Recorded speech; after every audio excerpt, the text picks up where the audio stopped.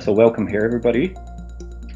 Today we have a guest from Lund University, Aleksis Pirinen, going to talk about reinforcement learning and using this for applications within computer vision. The floor is yours, Aleksis. Yes, thank you very much for the introduction, Olof. Feel free to ask questions as I go, and Olof has promised me to keep track a little bit in the chat in case there are some questions. Otherwise, you can also ask between, because this talk will be in 3 parts, so we can also have small questions between the parts. So I'm a PhD student at Lund University who has been doing research at the intersection of reinforcement learning and computer vision. And I hope to successfully defend my thesis on the 10th of June with a thesis called Reinforcement Learning for Active Visual Perception. So this talk contains ingredients from my research. So in the first part, I'll just give some gentle introduction to some basics of reinforcement learning. That is kind of a common theme for the research that I've been doing. And then I'll look at 2 case studies. One is in object detection, where we have used deep reinforcement learning, as can be seen here. And the other case study will be in active human pose estimation. And I'll, of course, come back to these 2 a bit later. But let's first begin with some primers. So we have a Markov decision process at its core of the reinforcement learning problems. And we can consider this sort of small grid world example with this robot in the bottom row. So it's some sort of agent who can move around. And we have a set of states, which is essentially all the locations within this game. Then we have a set of actions, which in this case are the movement actions of this robot. Then we also have something which is called a transition function, which dictates the probability of the future states that you can land in by taking a certain action in a given state. So these can be visualized, for example, here, that if the robot is standing in the bottom, it has a few successor states as prime. And sometimes sort of this future can be deterministic, but oftentimes it can be uncertain where you land depending on your actions. And another central concept in reinforcement learning is that of rewards. So we have, for example, the +1 and -1 reward for the jewel and the fire pit, respectively. And the goal in RL essentially is to learn to act in these types of environments, which may, by the way, be much more complex than this small game, but so as to maximize your cumulative rewards. And note that the rewards can be sparse, such as in this case, where you have to first act for some time until you actually get some feedback from the environment. So now I would like to relate a little bit of the type of reinforcement learning that I've been doing with supervised learning, because it could be that many people are more familiar with, let's say, supervised learning in the context of deep networks. So let me give you a bit of comparisons to that. So if we have this case here with some image of a person on a motorcycle, in image classification, we could ask the question, does this image contain a motorcycle? And the answer is obviously yes. What we typically do is we feed it through some neural network, and at the end of it, we could have some sort of probability made, for example, by this sigmoid, that then gives us the probability of it containing a motorcycle. What we note here is that this network is fully differentiable, and the decision of whether or not it contains a motorcycle is soft. So during training, we don't actually have to get a 1 or a 0 as our answer. We can get 0.99 or anything else between 0 and 1.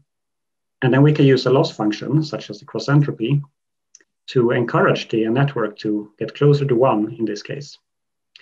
But yes, keep in mind that it does not have to produce 1 or 0. And I will contrast this with reinforcement learning in the next slide.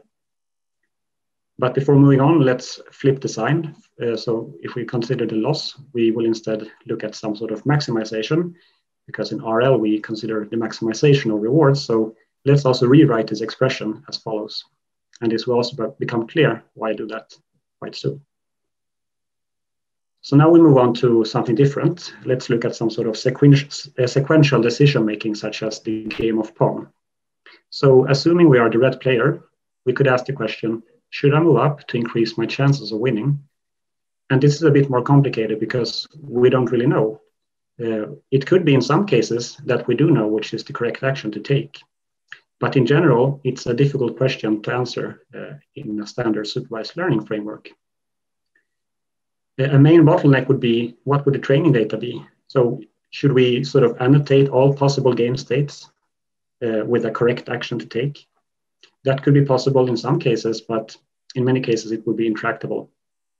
So what we do in RL is we operate with some sort of reward function instead, which could be very delayed, such as, for example, +1 for winning and -1 for losing. Comparing to the image classification on the previous slide, this is a bit different now, because we still have a network that can produce a probability of moving up. So this is sort of a soft thing, fully differentiable. But during training and testing, we would have to sample from this distribution, which I indicate with this arrow. So we are not satisfied with 0.9. We actually have to get 1 or 0 to be able to make a movement up or down, even in training. So that's a big difference to supervised learning. So how do we answer this question then? So the approach is to wait and see. That's the simple thing to do. So what we do is we record what action we take in every state. We call this y tilde in this case, just to relate to the supervised learning thing, where you had this loss function in the bottom. You note that in the supervised learning case, we were able to provide labels. So you knew that it was a motorcycle in the image, so you knew that y equals to 1 in that case. But in this case, with supervised reinforcement learning, we don't know yet what is the correct actions to take, so to say. So what we have to do is we replace it with the thing that we sample. And what we do next is that we multiply this loss function with the reward that we obtain. And this is also now underlined to compare with what was the setup in supervised learning. Because in this case, with reinforcement learning, we don't quite know whether or not the outcome was good or bad until the end of the game. So with these few slides, I hope to have given some sort of high-level connection or similarities and so on with supervised learning. And my message here is really that viewing it from this perspective, if you understand supervised learning and can implement things in deep learning frameworks such as TensorFlow or PyTorch, you are actually able to do the same thing for reinforcement learning. The only additional overhead would be to keep track of these rewards during the interaction process. But now I will try to do a sort of a different derivation of this intuition, and let's see if we can coincide with what I have now intuitively explained. So the goal is to find some parameters of this policy. And the question is, how do we measure its performance? So what the standard objective to use is this expectation over the cumulative rewards that you get in an episode when you start in some S0 and follow pi. So what do we do? Well, typically we would like to take the gradient and use gradient ascent to maximize this objective. The problem is that this expression looks a bit complicated. In particular, it's the gradient over an analytical expectation, which we would not like to have because we work in data-driven manners. So we would like to use averaging over rollouts instead of analytical expressions. So we will do some sort of manipulations of this expression so as to make it more practically useful. So the first thing that we do is that we would like to rewrite this gradient of an expectation in a different way, as I will now show. So the first step here is just to identify this expression by definition, it's equal to the expected value of this thing like that. The next thing is we move the gradient inside and we add an invisible one, like f divided by f. Why did we do that? Well, that's because we would like to use the so-called log derivative trick to realize that what I have now highlighted is nothing but the gradient of the log, like that. And this is then identified just as the expectation of this f of this product between the gradient log and g. So the bottom line of this slide is that we managed to move the gradient outside the expectation to put it inside the expectation.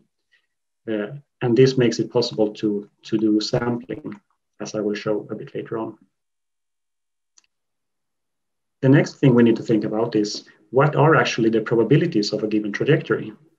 So if you start in some S0, we follow the policy pi to get some first action. Then the environment dynamics will tell us which is the subsequent state and what reward we get from it.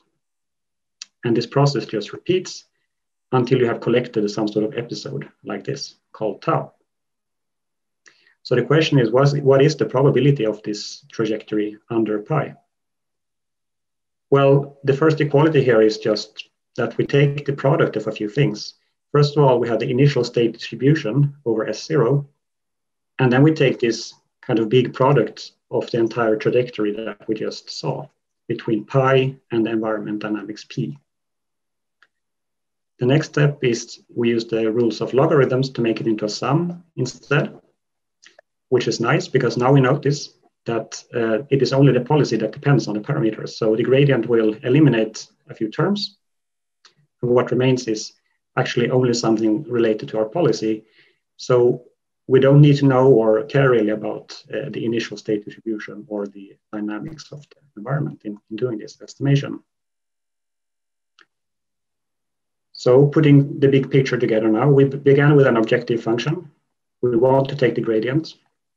And now we have two useful things because we can move all of this together to make the original expression to something which is practically useful, as we will see next. It may still seem a bit unclear how this is more useful than what we started with, but now that we move to the next slide, we realize that this expectation over this policy, we can replace this analytical expectation by trying things out. So you have your policy and you just run that policy a bunch of times to see how it goes. Let's do that m times. And then keep track of what happens, like what states and actions did you see in the respective trajectories, as well as these cumulative rewards that you obtain in the rollouts. The next equality is just a mathematical identity. You will soon see why I rewrote it like that. So that is just an identity. But we will now take a small step back and think what's going on here really. Going back to this trajectory that I showed you, how the policy interacts in the environment, if you consider a specific action somewhere sort of in the middle of this sequence, if we think about it, we should only care about what happens sort of onwards in that trajectory. So whatever we have done in the past does not sort of affect, I mean, when I assess this policy at state S2, I only care about how it fares from that time onwards. So in practice, what we do is we just do a small, when you actually implement this, you replace this sum from 0 to actually start from the current time step. And this, for example, reduces the variance actually, but both would work, but this is what you would do in practice. So far we have gone from some analytical expressions to an actual way of computing this gradient of this logarithm. So the interpretation is that you have your policy, you run m trajectories, for example, a few games like that. And then you check when you took the kth action in the ith trajectory, you just need to store how it went from there onwards.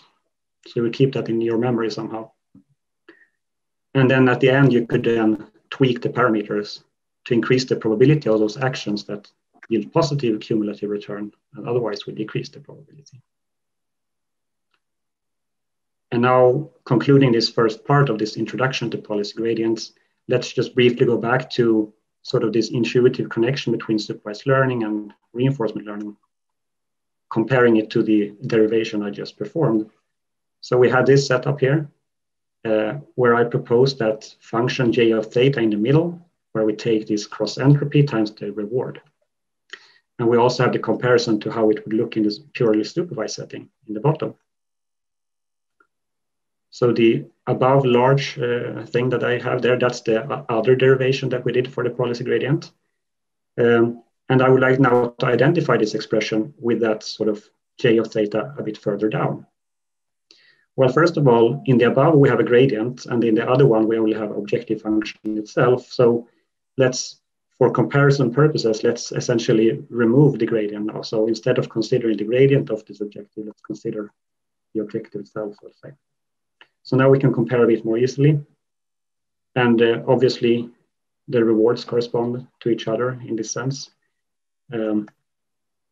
As for the policy, that is essentially then the sigmoidal output in this case of this probability of moving up. That will be your policy.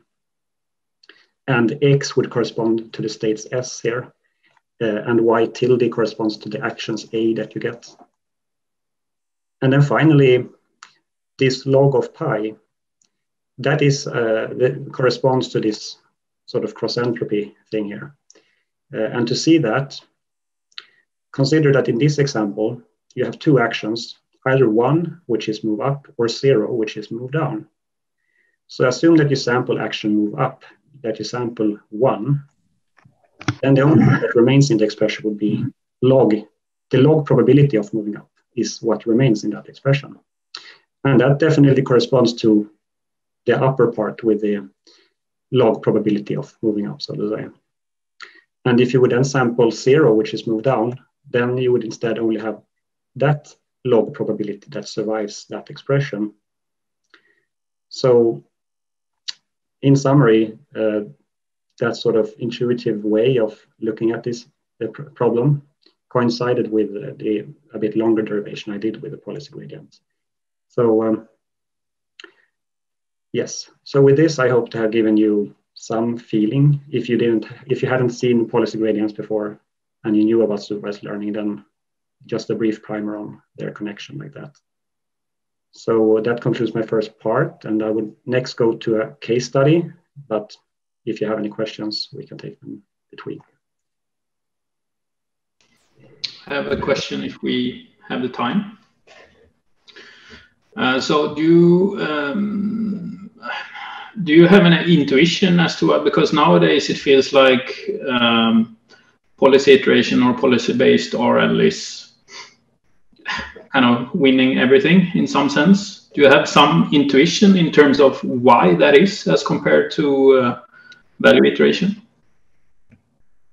Yeah, that's a good question. I agree about what you say. So that's also, by the way, a good comment, because some of those who are new might wonder, what is this thing policy-based? So it's good that you compare it to something which is called value-based RL, which I didn't cover here, but it's a different approach.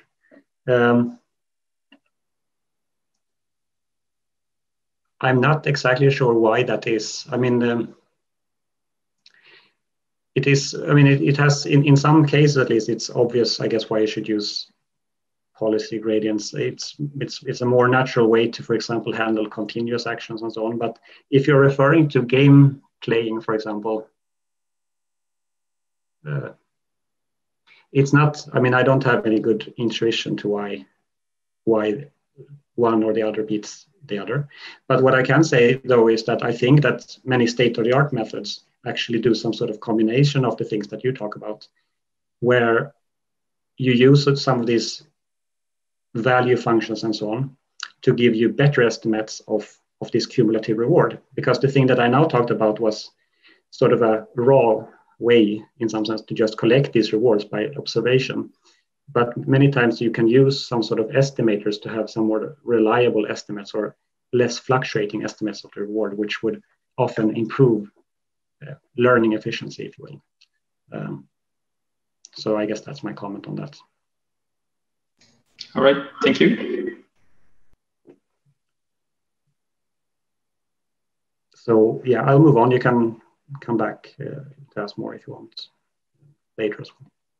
So moving into a bit of the stuff that I've been doing. So for the first case study here, let's consider the task of object detection in computer vision. The task is to localize in an image all objects in them, basically. And in this first slide, you can see 4 examples of our algorithm doing object detection. And at a high level, our system operates by sort of looking at small parts of the image, and then it goes to different locations and detects locally various objects. A little bit like when you use your eyes to sort of search. That is typically how our eyes would operate. You can also see from these images that the number of these fixations can vary depending on the image. So in some cases with the aeroplane, maybe you just have 1 fixation and you're done with the search. And then if for more complex images, it would then automatically increase the amount of computation depending on complexity. But of course, I'll go over the details of how that works in the coming slides. So just to give an overview of how it looks, this model, it takes an input image, computes some features for it, for example, some convolutional feature maps and typical things which you would typically need to make some decisions. And based on that, it decides where to look next in the image.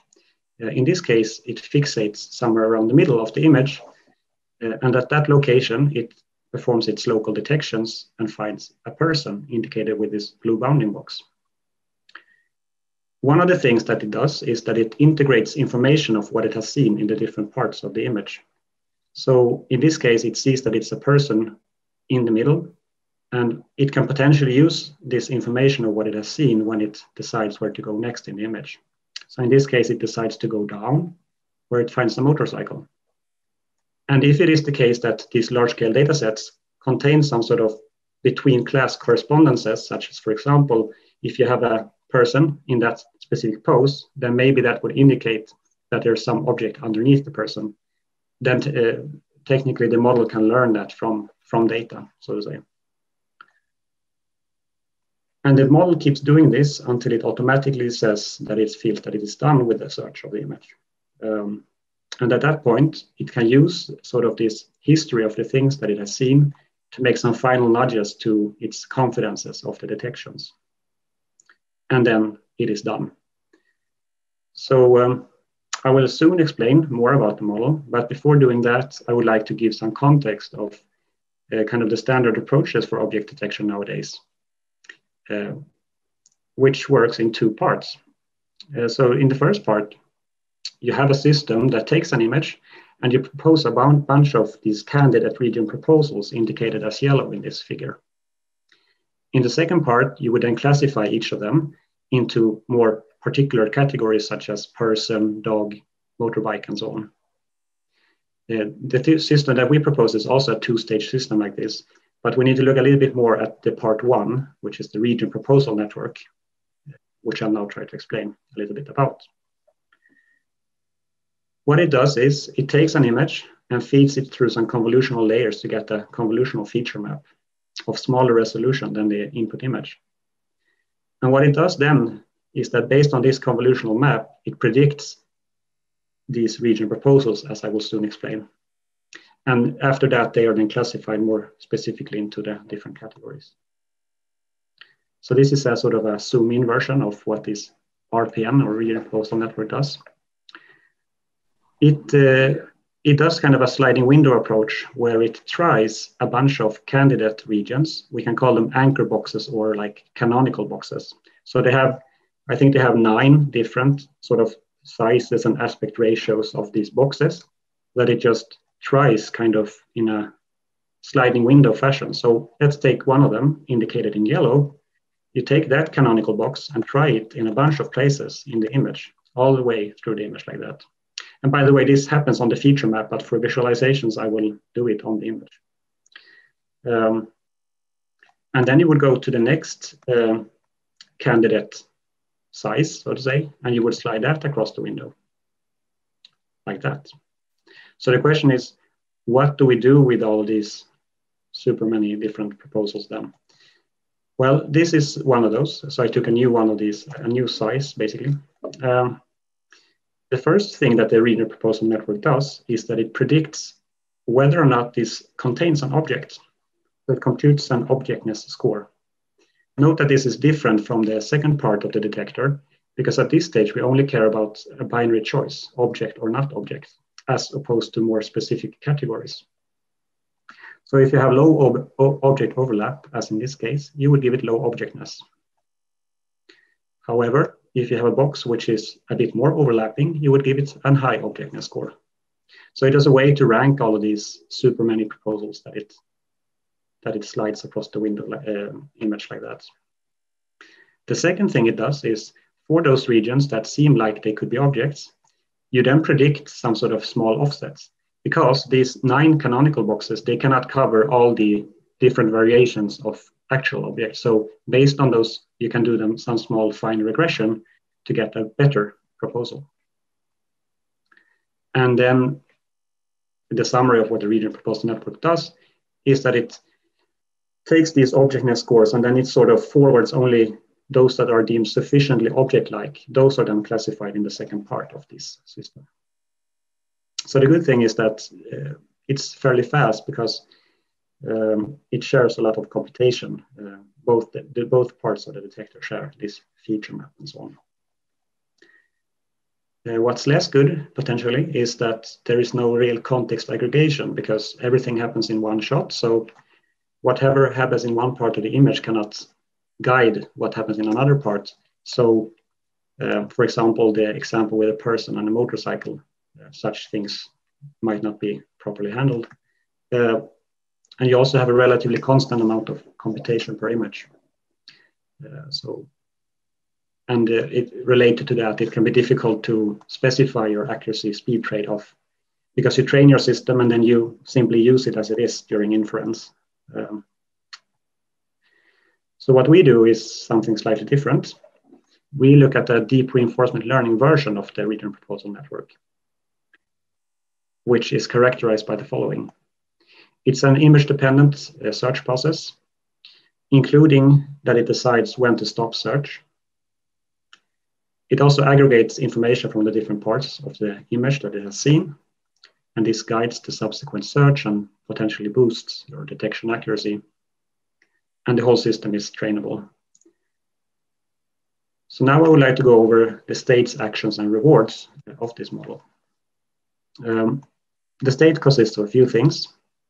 One of them is the convolutional feature map from some generic CNN.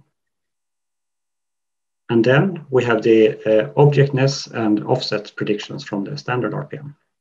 We use that also in the state representation. And we also have this class-specific history, which I will now briefly explain how it works. So you have this image. What we do is we divide it into a set of bins. And this representation allows us to track what has been seen and roughly where. So after a fixation action, we take the bounding boxes at that location, compute the center, and then we integrate that information to the history. So in this case, we would insert the probability vector associated to that detection. And as it proceeds, we insert more and more of these during search.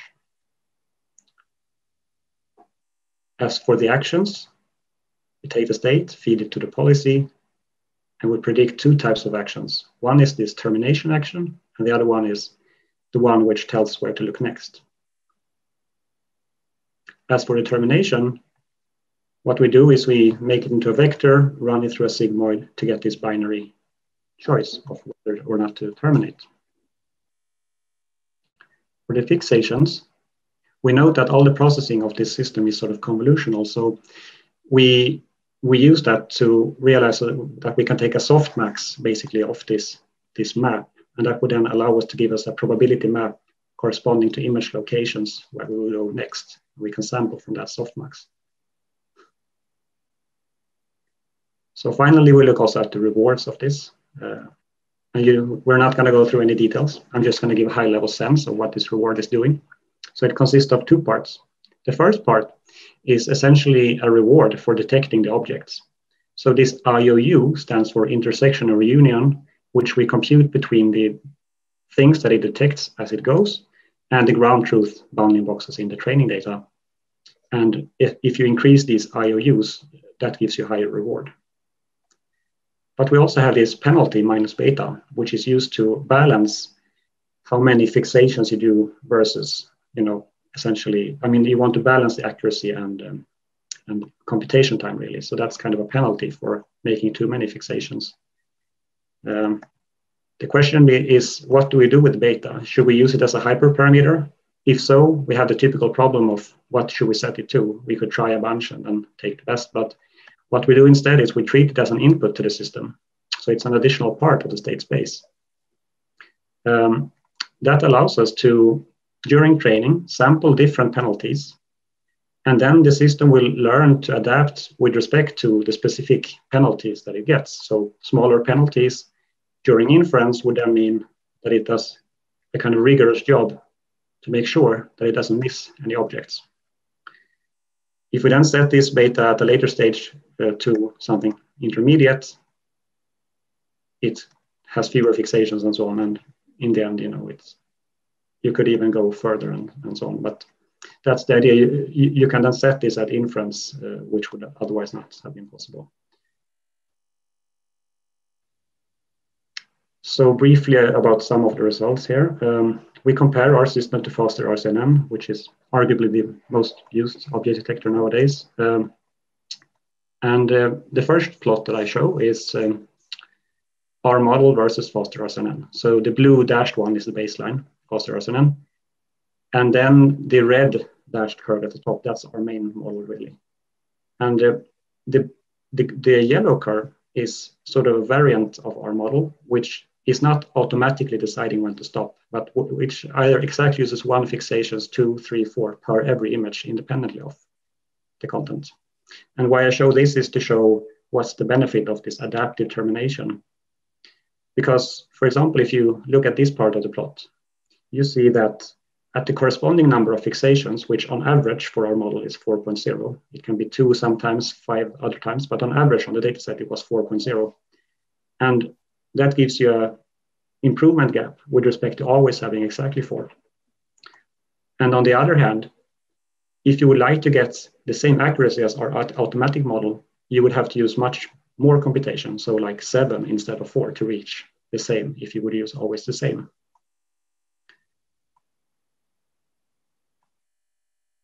And then another thing was this speed accuracy trade-off parameter beta that I talked about, that we can set it at inference. And here are some results for that. You only need to focus on the purple curve, which is us basically, and then sort of again this blue dashed curve, which is faster RCNN. So for the lower betas, you would expect that you get higher mean average precision, which we also do. But then as it increases, it goes down. And one of the main reasons why it drops quite a lot for the higher ones is because it simply stops to search. If you have a lot of objects and you have a high penalty, it can sort of stop before finding a few of these objects in the image. Do we have some questions, or Olof? No. I have a question. Yeah.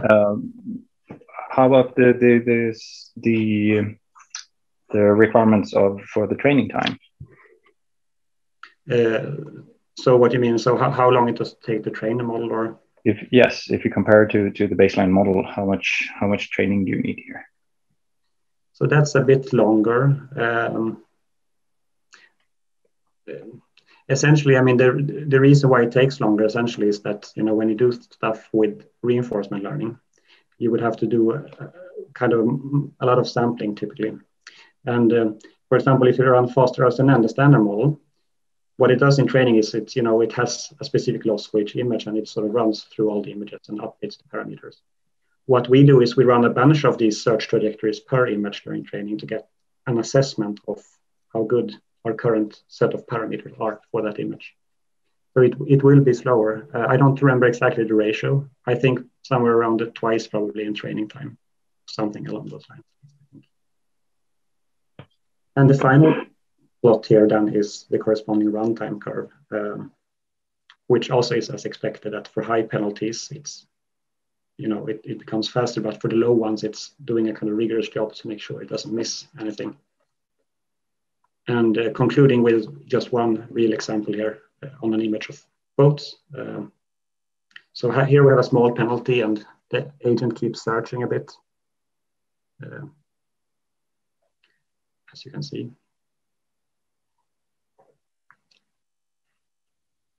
And then as we lower it, if we have a quite high penalty, it would maybe do something like this.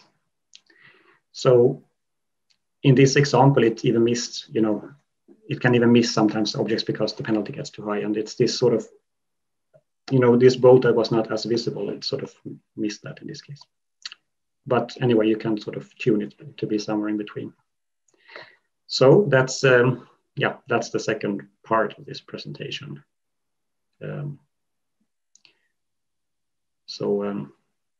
Yeah, I'll switch to the next, and you can interrupt me if you would like to ask anything. Otherwise, we can take questions at the end, of course.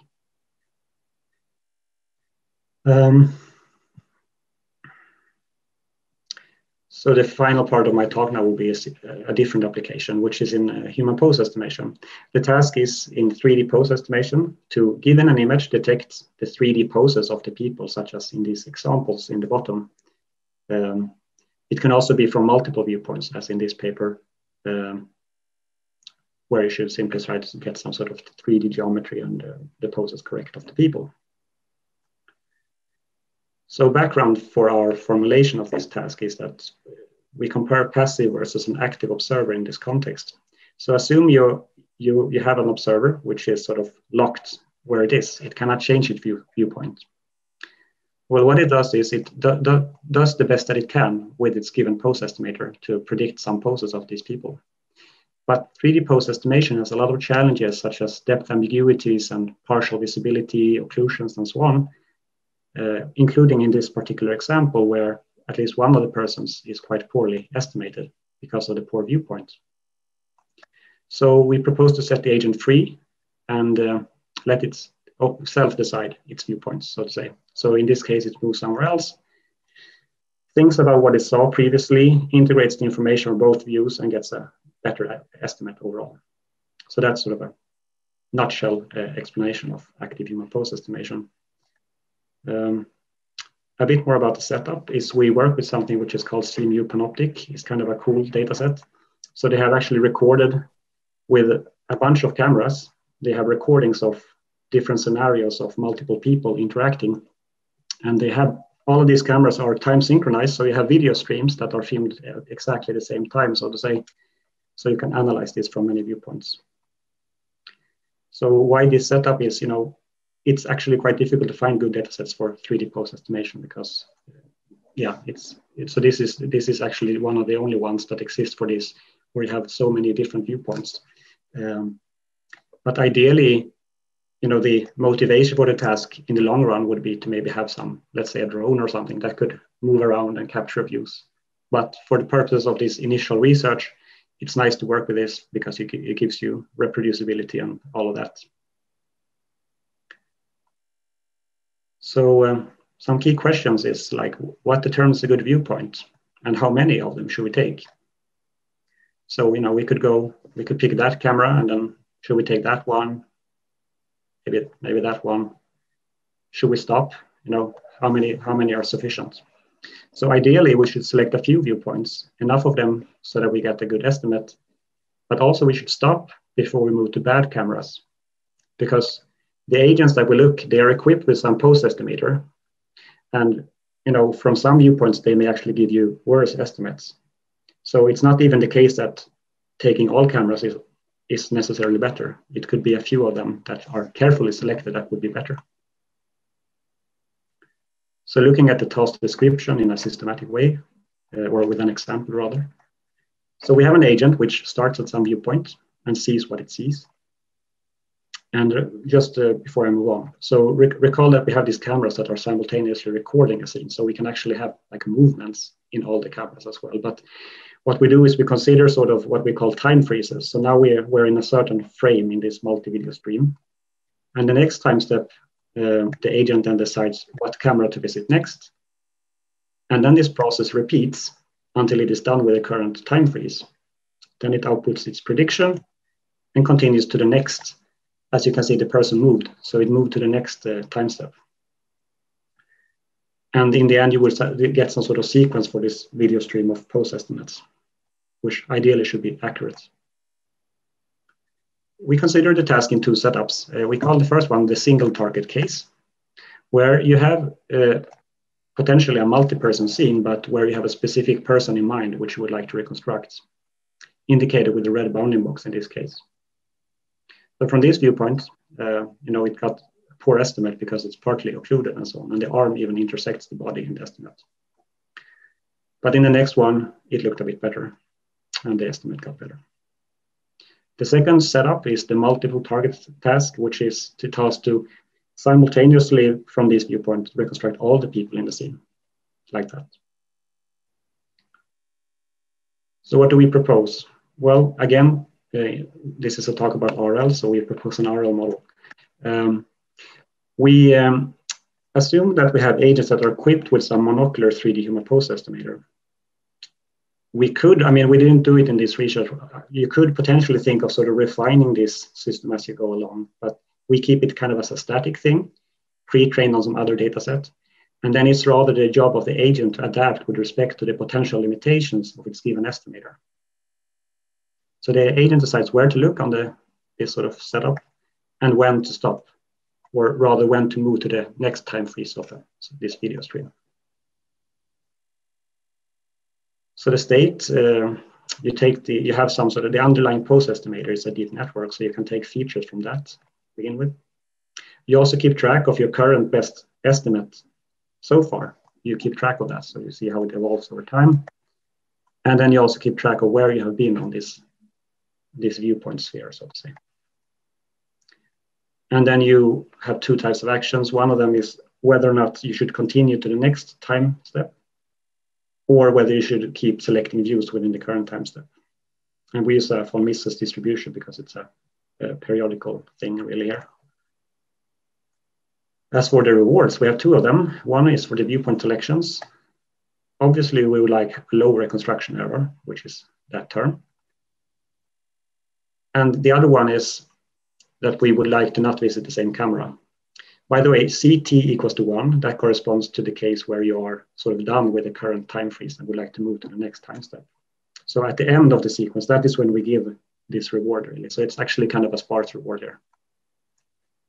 For the continue action, i.e. the action that tells you to move to the next time step, it also has this fundamental thing of it wants to reduce the error. But then we also have this fairly, complex reward here. But the interpretation of it is that, as I said, the pose estimator can be bad for quite many of these viewpoints. So we would like to keep selecting views as long as the error actually goes down, because it could start to go up again if you go to viewpoints that are poor.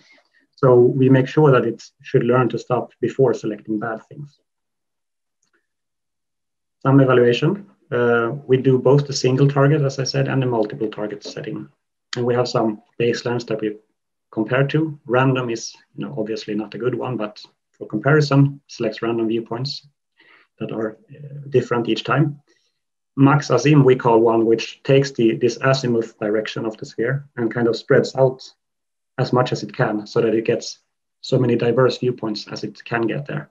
And the oracle is used so that we can compare what would the best thing be really. And it's cheating because it actually uses the data to check the error so that it really goes to the viewpoints that by the ground truth have lowest error, but it's for comparison also.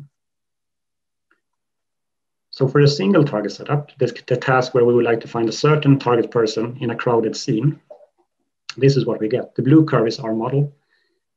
Well, first of all, the errors typically go down as you have more viewpoints. But notice this dashed line that goes for our model. That corresponds to the average number of cameras selected when you have this automatic mode when it decides when it is done. And you can see that automatic 3.9 is better than, let's say, 8 for the model.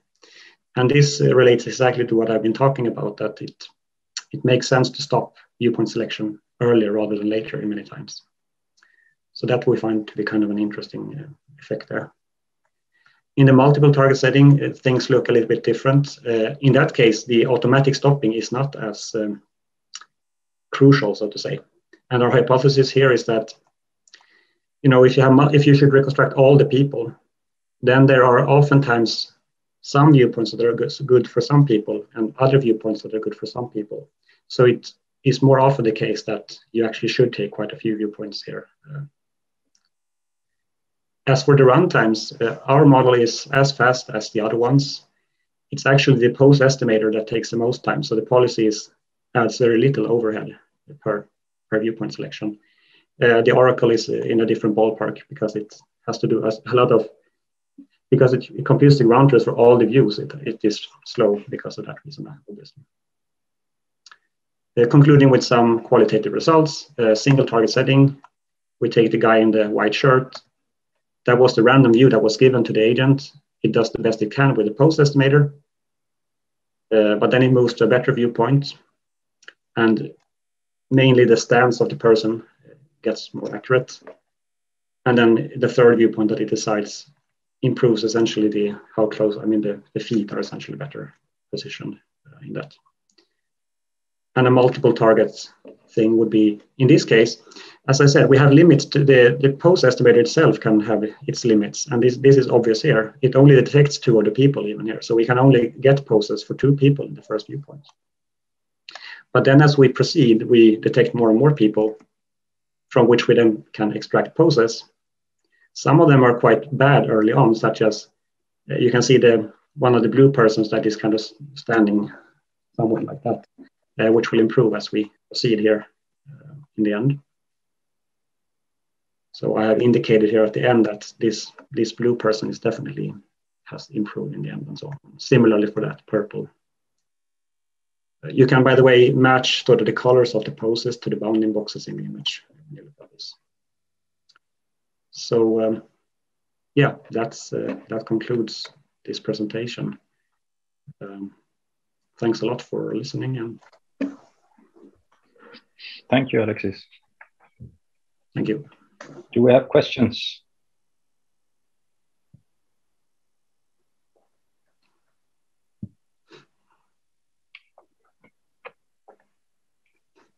So I wonder if you can give us some more intuition about the reward function in the last work. In the detection paper, or in the final paper you discussed. Oh, okay, yeah, sure. So why is it that this particular reward function would be the best? Did you try out other reward functions? Let's see here. I can.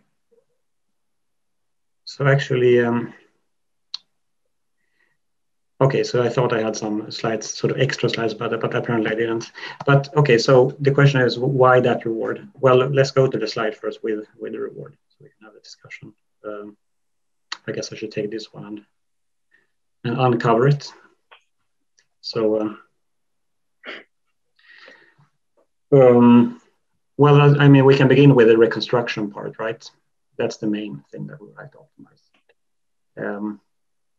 Here it's kind of clear that it should be part of the reward, I would say.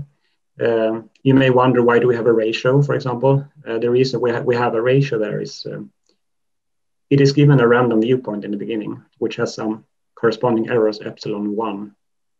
And it only makes sense to assess how much it improves relative to what it was given, rather than some sort of absolute error, whatever that means. So hence this expression for that reward.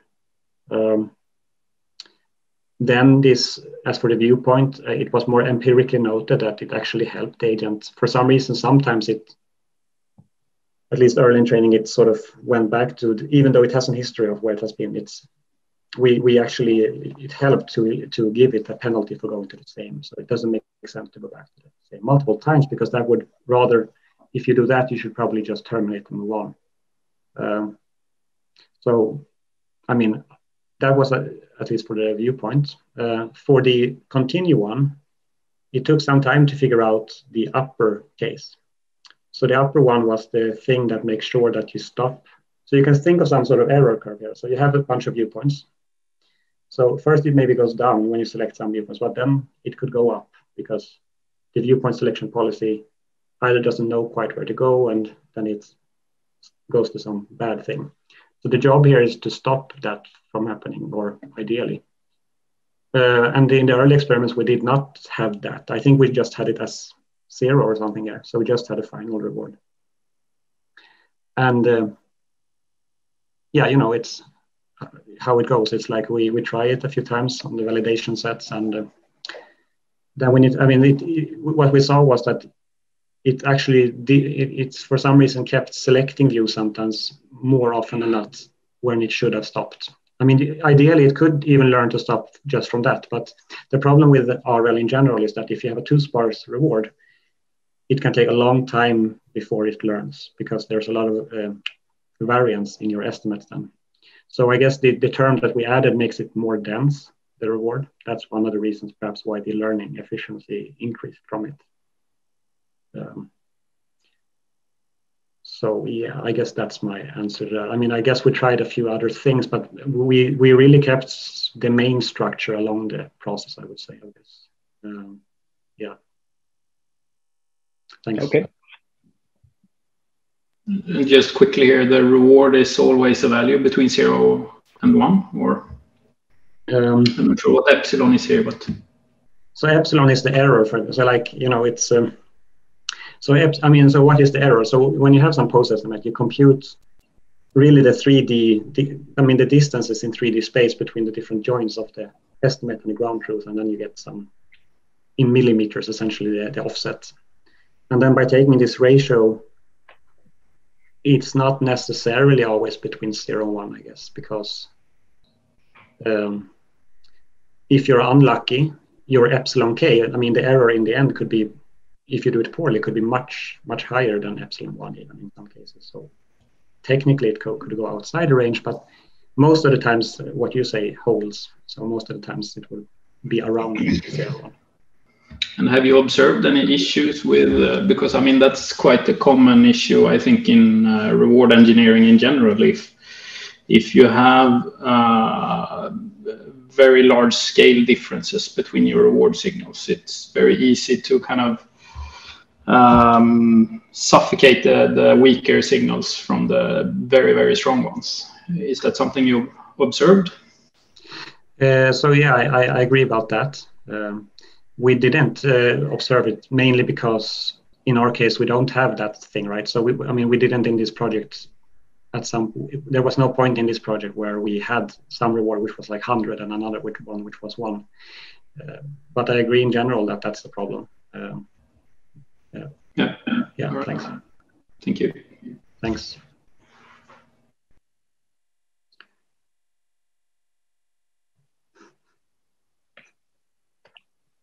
I had another question if nobody else wants to butt in between, but for the first object detection presentation you did, I'm really no expert at vision at all, but isn't this very similar to visual attention, but through a reward signal instead? Yeah, definitely. I would say that this is sort of an attention. Actually, I have a slide here actually, so I didn't show it, but now that you ask about attention, so let's look at that a little bit. So attention, for those who don't know, is essentially like where should a model pays attention for its computations and so on. So I agree, we definitely have an attention model. You could differentiate between sort of soft attention and hard attention. By hard attention, we mean essentially what we do. We go to this and that location. But another type of attention that is often used, including in transformers and so on, is more like soft attention. And if we compare, let me briefly explain what I show here. So we have two different input images. I showed it in grayscale only for clarity of the attention here.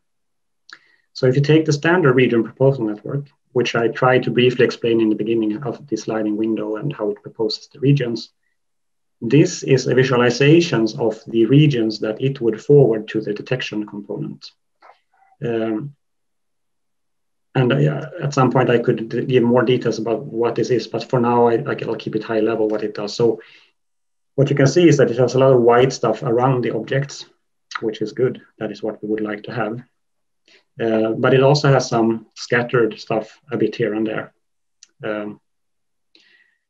If you compare that to, by the way, just to note, even though it has some scattered attention here and there, that's typically not a problem, because even if you forward something which is a background box, the second part of the detector would typically eliminate them anyway. So it would classify these background proposals as background.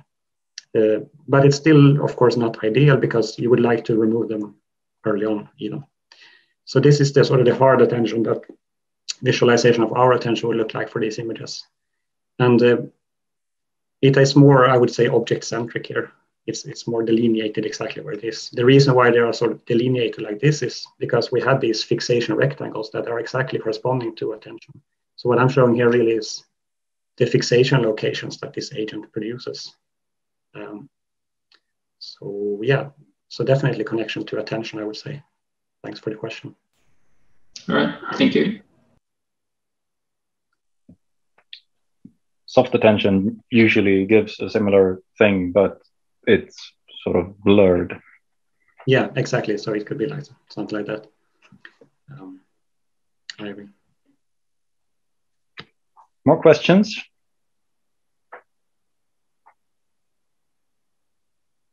I have a question. Yeah. So maybe I missed it, but for the pose estimation, how is the final pose derived from the multiple views? So you get a pose for each view, and then you derive a better pose from these multiples. Yeah, exactly. So I didn't exactly explain like how do we your question is like how do we essentially combine the estimates from the different views or something like that? Let's look here. So what we do is, I mean, we did something fairly simple in this setup, is that you have these estimates from the different viewpoints in some 3D space, and then we took, I think it was the median of per joint really. So we used the median rather than the mean to, for example, eliminate a bit of the outliers. So it's really the median. If you look at the sixth view, it's the median of 6 views, or more specifically, some persons are only detected in a few views, but then we take the median of those views where it was actually seen. Yeah. But of course, you could, I mean, the better thing would be to use something a bit more sophisticated in the long run than just a median. I was just wondering if the agent's choice to revisit the same viewpoint could be to sort of adjust for this. I mean, if that viewpoint is really good, maybe visiting it multiple times would give the best tool. Yeah, good point. Definitely. I certainly agree. So like if it gets a bad view, it could go 10 times to the best view, and then that would give it. I guess it's more or less true. I mean, since we have the mean, if we would have used the mean, then it would just be good to just go so many times and get, the mean would then almost only be the best view. But for the median, yeah, it's still true what you say, but the median should reduce that effect a little bit. But good point, thanks. Would it be possible to add some sort of weighting for the agent to say how important it thinks the view is, to sort of get that aggregate a bit more? Yeah, I think that's a great idea. I think we even had it at some part of this, the loop, this sort of development loop. And in the end, I don't think it actually gave anything. So it wasn't really better than uniform. But on the other hand, when you do research, you try some ideas at some intermediate stage of the project, right? And then you conclude that, it doesn't seem so helpful. But then ideally, if you would have all the time in the world, you would like to revisit every idea that you had with the final model to see if it actually did help you or not. It's like, but I like the idea, thanks. Do we have one last question? Otherwise, I think we can all say thank you, Aleksis, for a nice presentation, and good luck with the defense. Thank you. Our seminar is back next week, the 29th, I think that is. Ariel Ekgren is going to talk about art from the weights, and please follow us on Twitter and LinkedIn. Thank you, Aleksis, and thank you for everyone. Ja, Thank stort you. tack. Stort tack för idag.